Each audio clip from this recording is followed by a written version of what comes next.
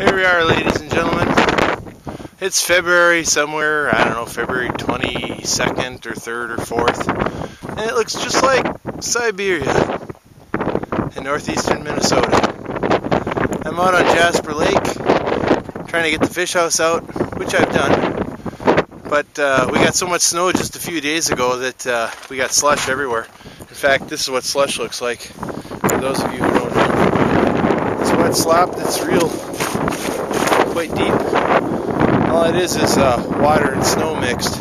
When you get a lot of snow on the ice, it pushes the ice down into the lake and cracks it. The water comes up to where the water wants to be, and it mixes with the snow. And it stays underneath the fresh white snow, and it doesn't freeze. As a result, you get slush, so what you got to do is disturb it so that it'll freeze. Once you pack the snow down, you're good. But interestingly enough, got the fish house undone with this Nils Master Chisel. See this thing? This thing's a cool chisel, boy. That's Nils USA. I don't know if you can see that or not here. Hopefully you can.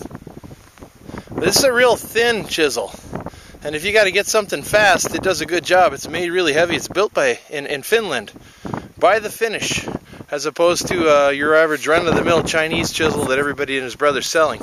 These cost more because they're from Finland, but it's got a nice wooden handle. I tied this high-quality whatever piece of rope I could find under, so I didn't throw it away.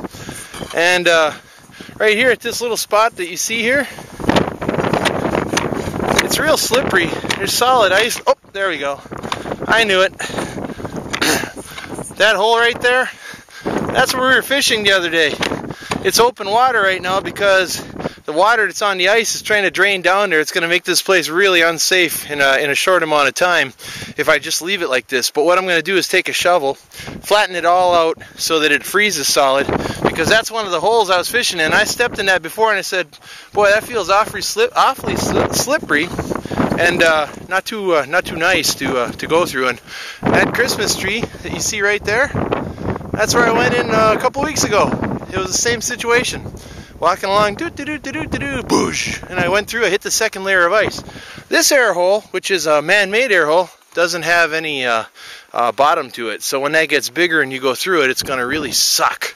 So I wouldn't recommend that. There are two more of them underneath the snow right here. So anyway, that's what I'm doing for today, trying to move the fish house, because right here in this slush are bluegills up the wazoo, and I'm going to get them. I can't wait to get them. In fact, that's what I'd much rather be doing right now, is chasing those bluegills. They're right there. That's where that fish house has got to go, but first I got to deal with that air hole, and I got to get the fish house dragged over here and blah, blah, blah. It's all those ancillary things I have to do before I can chase those bluegills that are right there. So anyway, I'm signing out for now. I'm going to go back to playing, moving all this crap, and making the slush go away. Good talking with you.